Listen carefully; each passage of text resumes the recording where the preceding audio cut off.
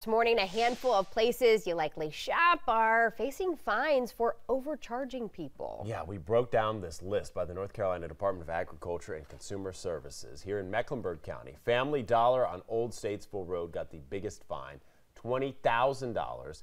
Officials found hundreds of overcharges there since June of last year. Also on the list, the Circle K on Matthews Mint Hill Road in Matthews, the Dollar General on West Sugar Creek Road, the Family Dollar on Pineville Matthews Road in Pineville, and the Target on University City Boulevard.